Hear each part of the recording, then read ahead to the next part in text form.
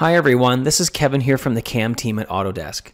With today's HSM toolpath tip, we are covering how to use a check surface to gain more toolpath control. In this example, I will create a parallel toolpath strategy that will focus on a specific region of this part using a containment boundary. By defining a geometry selection to this area, we can contain the tool center onto these boundary limits. Moving into the Passes tab, I will set our step over amount to 25 thou. Considering the features on this model, I may decide to use a different finishing strategy to machine the lower pocket area. We can simply add this geometry to our machining boundary selection by holding the Control key to select another boundary edge. But what if we want to keep the tool from entering this concave surface feature? Now, the HSM toolpath tip.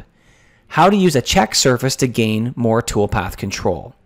By moving into the Geometry tab, we can activate check surfaces. When enabled, toolpaths stay away from the selected surfaces by a specified amount. This updated toolpath now keeps the tool on the upper surfaces only. With giving you a pro tip of the day, we can easily force the tool to machine only the check surface selection.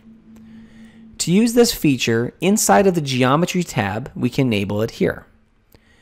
With pausing the mouse over this parameter for a tooltip flyout, we can see that this setting inverts the meaning for check surfaces. With this toolpath update, we can see the added control we have now with using check surfaces. Thank you everyone for watching this HSM toolpath tip.